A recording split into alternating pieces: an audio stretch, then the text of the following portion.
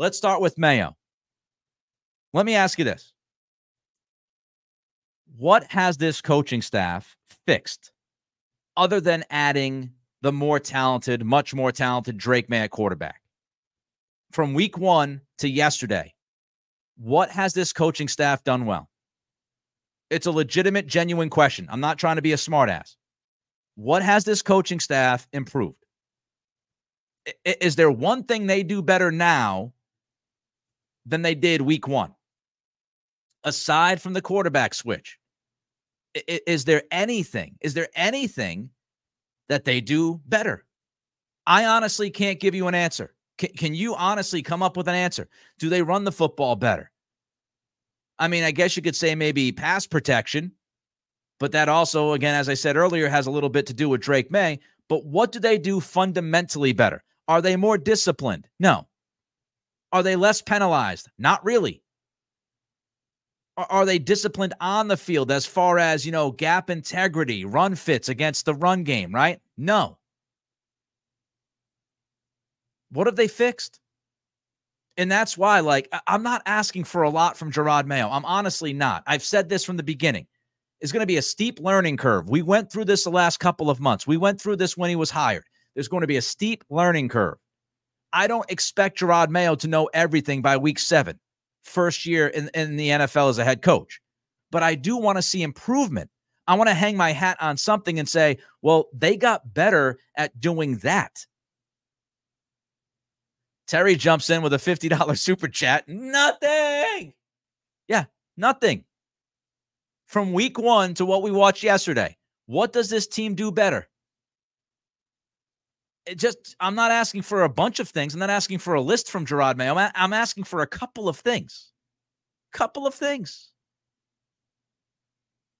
Thank you so much, Terry. The generosity, again, the $50 super chat. It is so much appreciated. Let's go over it. Has their run defense improved? No. Their run defense continues to suck. Has the clock management improved? No. The clock management has not improved. Did you enjoy, again, the end of the first half? You see what happened? The same damn thing. The same damn thing that happened against the Seahawks, the same damn thing that happened against the Dolphins, happened yesterday. Before the half, you got timeouts in the pocket, and you can't pick a lane. You run the football. You run the football on the first down. Guess what? It goes nowhere. Your running game's doing nothing. As soon as you run the football in that instance, you're waving the white flag, but not Van Pelt and Mayo, because we've seen this again against Seattle, against Miami. They run the football, and then they throw it on back-to-back downs. Guess what happens? The same thing that happened against Seattle, the same thing that happened against Miami. Now, fortunately, Behringer pinned the Jacksonville Jaguars. Doug Peterson said, we're going to go to halftime. We're fine. But again, you gave the football to the opposition with time on the clock and with them having timeouts because you mismanaged the end of the half. Jerod Mayo said, I'm not a repeat offender when he got this job. They are doing nothing but repeating the same mistakes. The end of the first half clock management has been a problem. That's the third time that they haven't picked a lane. You either play the clock or you play the game. If you play the game, you throw the football, you come out aggressive. If you play the clock, you run. When you choose to run the football, that's pretty much it. Yes, you're hoping that you can pop a 30-yard run. But did anybody think that before the end of the half yesterday, the Patriots were going to be capable of popping a 30-yard run? And we saw it again yesterday. Then late in the game, again, clock management. You take a timeout after the first stop against Jacksonville, right? You stop the run against Jacksonville. There's about 5 minutes or so left. You take a timeout. Once you take that first timeout after the first down play, if you stop them on second down, guess what? You take a timeout. They took a timeout after the first down stop. They stop them on second down. They don't call a timeout. They let 40 seconds go off the clock. What are we doing? What are we doing? We're not doing it right. The back-breaking flags, the penalties over and over and over again. Let me ask you another question. Throw it in the comment section. What's the identity of this football team? I've asked this question now the last few weeks. What's the identity of this football team? What do they do well? What do they try to do? We were told that this team was going to run the football. But before yesterday, when your run game was awful, they bailed on the run game when they were actually running the football pretty well in prior weeks.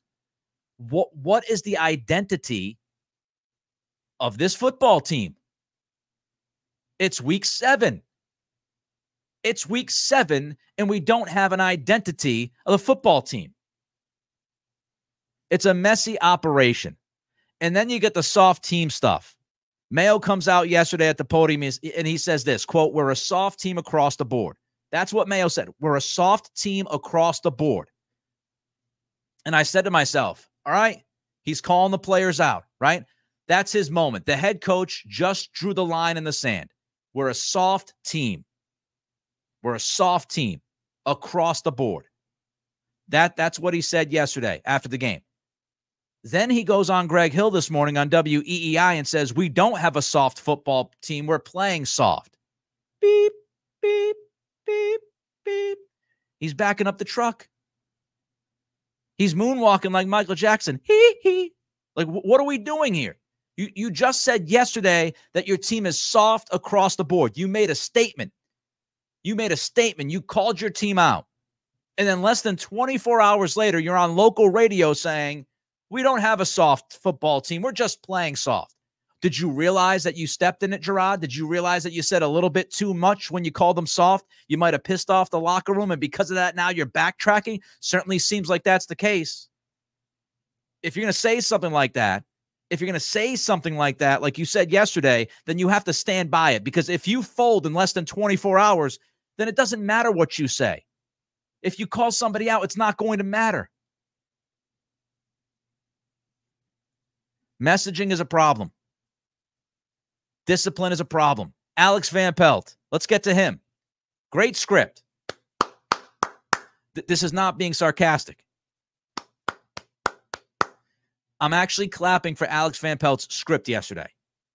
I did not think that you could script the first 15 plays or so of a football game better than Van Pelt did. Honestly, with the quarterback that he had, he relied on play action. He moved Drake May around, right? In and out of the pocket. He manipulated the pocket with his quarterback. He called a perfectly timed screen to Antonio Gibson. He called a perfectly timed gun run. But then what happened? As soon as the script is over with, you know what we're learning? That as soon as and I'm not talking about, success, because people will sit there, they'll talk about the results, right? I know multiple people tweeted at me saying, yeah, Nick, but that's the first time they scored points on the first drive of a game. I understand that. I'm talking about conceptually. Conceptually, going into a game, the script makes a lot of sense. You can't always account for players' execution. You just can't. But going into a game, the first 15 plays or so, Van Pelt, he generally has a really good plan going in for the first 15 plays. And we saw that yesterday. It made all the sense in the world. Moving around his athletic and mobile quarterback, working off of play action, right? And then what happened? What we see from Van Pelt is a guy that has been incapable of adjusting during a game, understanding the moment, understanding what his team is doing well, understanding what his team is not doing well, and adjusting off of that and getting the most out of his offense. We don't see that from Van Pelt, folks. We see a guy who goes in with the first 15 plays with a pretty good idea. And then the defense reacts to that.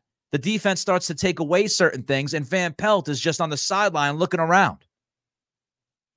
Yesterday, you come out, and the quarterback is playing great. Quarterback's playing great. And then you decide that you're just going to keep running the football into a wall over and over and over and over again. Just keep running the football into the wall. Andrew Callahan posted, the Patriots, 8.3% success rate when running the football yesterday. 8.3 success rate. That's not good. It's awful. Do you know what the Patriots' success rate rushing on first down was yesterday? That would be 0%. They did not have a single successful rushing play on first down yesterday. And how many times did they run the football on first down? Too many. Given those numbers, Patriots offense had 0 explosive plays before the fourth quarter. 0 explosive plays before the fourth quarter against a defense who gave up a number of explosive plays heading into this game, with a quarterback that's more than capable of creating explosive plays. And so people would shoot back at me. I had somebody tweet at me yesterday, and they didn't do it in like a Twitter-like engagement rage. They did it genuinely. They said, well, Nick, they can't run the football, so what do you want them to do? You know what I want him to do is try to run the football in different ways. If you watch yesterday's game, it's a lot of the same stuff, right? Running smack dab in between the tackles. Boom, boom, boom. Running into that Jacksonville wall. So if you're Alex Van Pelt, do some things differently to get the most out of your run game. Nick, what would you do? See, this is what we do with this podcast. We come prepared. There are a number of different things that Van Pelt could have tried yesterday, and he pretty much tried none of them. How about a toss play or two? How about a pitch play or two to attack the perimeter, right? How about a jet sweep with one of your receivers? If Pop Douglas is sick, give Kendrick Bourne a jet sweep. Try to attack the perimeter with a jet sweep and see if you can get a big play out of it. How about wide receiver screens? We always talk about this, right? If you're not capable of running the football, especially on early downs, you can replace the run game with safe, quick passes to the wide receivers that act as your run game. If you continue to run into the brick wall on the early downs, then throw a wide receiver bubble screen, right? Throw one of those tunnel screens. Get Kendrick Bourne. You did it against Houston. Throw one of those bubble screens to Kendrick Bourne. Try to get 5 or 6 yards on the first down, right? On that first down play. There's a lot of things that you can do. How about this idea? And we talked about this on Friday. You have a very mobile, athletic quarterback. Did you see any designed runs for Drake May yesterday? I can't remember one. Maybe there was one. But if your run game's not doing well, why would you not try to create conflict in the front seven of the Jacksonville defense by running some zone option, by running some read option from Drake May? How about you get him to pick up a first down? Caleb Williams ran for like 56 yards in week 6 against this defense. This defense is literally the worst defense against running quarterbacks. And there were almost no design runs. I can't remember one. So how about some designed runs with the quarterback to try to get your run game going? You have to try to throw wrinkles. How about taking a snap in the pony formation? How about you try Antonio Gibson and Ramondre Stevenson in the backfield and you run pony to try to throw off the Jacksonville defense? There was none of that. It was the same old, over and over and over again. We talked about Jacksonville's defense being incredibly undisciplined. There was not a single trick play called yesterday. There wasn't a single trick play called against that ridiculously undisciplined defense of Jacksonville. There should have been at least 2 or 3 trick plays called yesterday against that defense to try to take advantage and get a chunk play.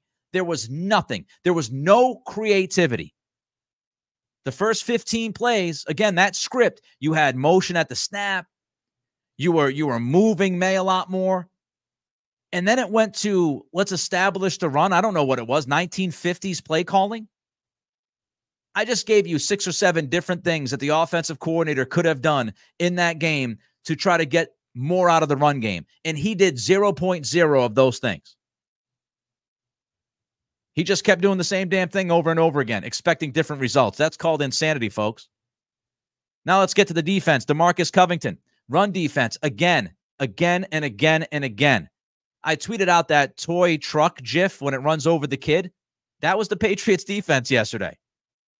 Jacksonville ran the football on 22 of the last 23 plays. They just ran the football down their throat. Over and over and over again. We mentioned tackling on Friday's podcast, right? As we previewed this game, we talked about how yards after the contact, that's how Jacksonville's run game has survived a lot, and that's why their numbers are good. The Patriots had 10 missed tackles on 59 plays. So every 6 plays, you had a missed tackle from the defense. And as we know, this used to be one of the best tackling defenses in all of football. Last year, they were one of the best. Week 1, they were fantastic. They have sucked tackling the last 6 weeks. And they did it again yesterday.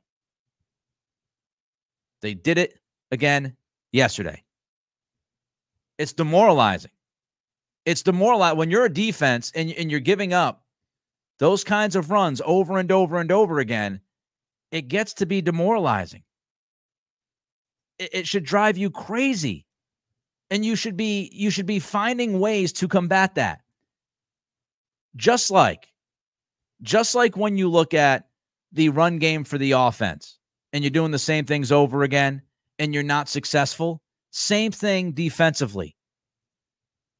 You continue to get run on and you have not been able to find ways to counteract that.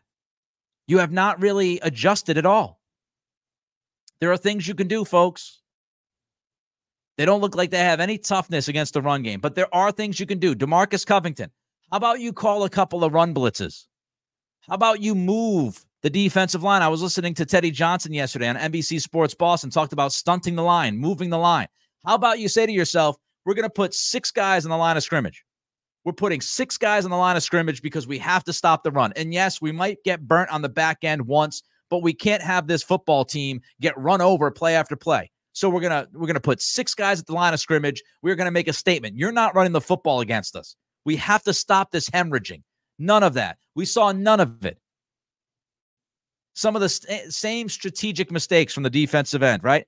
You're dropping Jelani Tavai in coverage. Doesn't work. Shocker. You're dropping Joshua Uche into coverage. Guess what? It didn't work. Shocker. We saw it again yesterday, the lack of discipline on the edge. Dietrich Wise is absolutely lost. I don't know what he's doing. He's floating around the middle of the field, and Trevor Lawrence, whoop, right on the outside, hits the edge. Boop, nobody there to contain the edge because Dietrich Wise is, I don't know what he's doing. He's walking around looking up at the sky. The lack of pressure. This team can't get any pressure. They can't simulate pressure. They can't blitz pressure. They can't get pressure on the quarterback. Yesterday, according to Alex Barth, the Patriots had no sacks, no quarterback hits. They had 2 pressures the entire day. They pressured Trevor Lawrence twice. This team got abused at the line of scrimmage in the run game on both sides of the football. And their defense couldn't get a pass rush going. And their offensive coordinator and defensive coordinator did not do nearly enough to try to help this football team out.